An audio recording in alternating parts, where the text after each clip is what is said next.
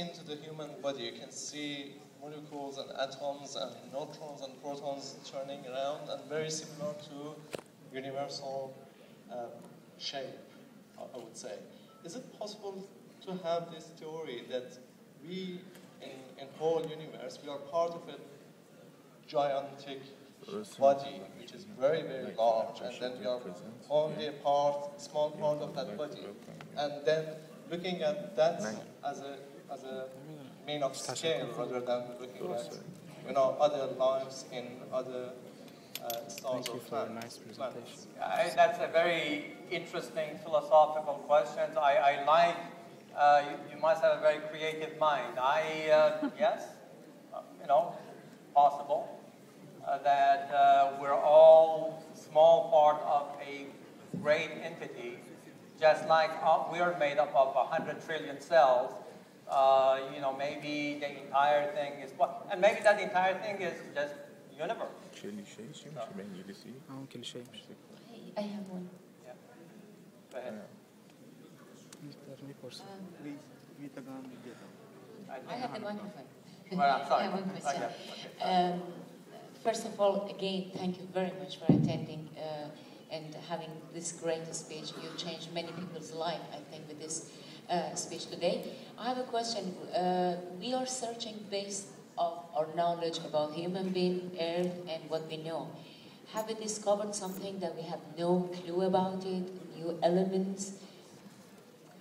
Yeah, it is almost embarrassing for the scientific field that up to about 20, 30 years ago, all the elements that we knew are so-called baryonic elements, the elements in the periodical table. All of a sudden, we come across dark matter, don't know what it is, and then long after that, we find out about dark energy, and we don't have a clue as what it is. All that we know is that what we see, all the stars and all of that, is a very small percentage of the universe, which is mostly made up of dark matter and dark energy. And we are deep into this century. And, it's one of the, I think, Hawkins said that this is embarrassing for the physicists around the world that we have no clue of what the universe is made of. And so who knows what discoveries lies ahead. 100 years ago, we didn't even know such a thing as galaxy existed. So we are on the exponential curve of knowledge. We're going to learn a lot more, and chances are there's a lot more that we don't know than what we know. Thank you, Dr. Nadei, for your presence. Can we just limit it down to the last two questions, please? I have a classical question, which many of us maybe heard about it. In one of the lectures, in one of the slides, you mentioned that we were lucky and the location is very important, that we are here and we are a special kind of human creature. Now, from your scientific point of view, do you believe that this all what happened and people are here living in this planet Earth, is it just by chance, or it is a God's decision, or it's a plan from God or a creature? Yeah, I mean, this is a question that I'm asked often, right? The question of religion and science, right?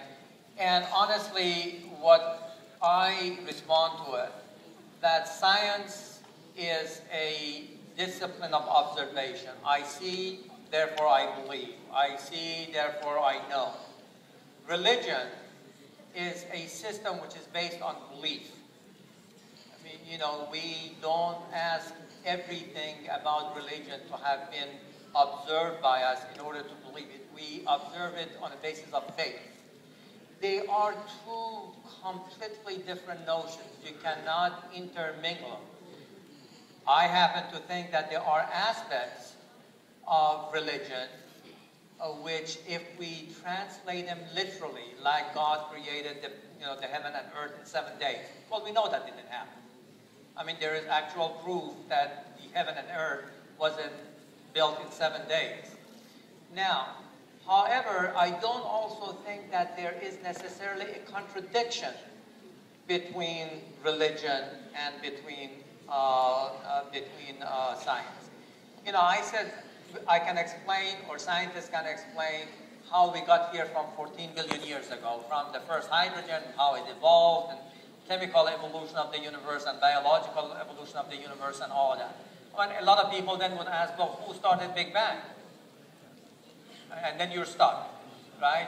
But I don't see any contradiction. In fact, many of the physicists of our time, they're a believer. They believe in a creator, okay? But not necessarily exactly the way you read it in the holy books, if you interpret it very narrowly. But I don't have any response except for fact to say that, you know, you are religious or not based on your belief, and you're a scientist or not based on your observation. One last question in the back, young lady there. Yes.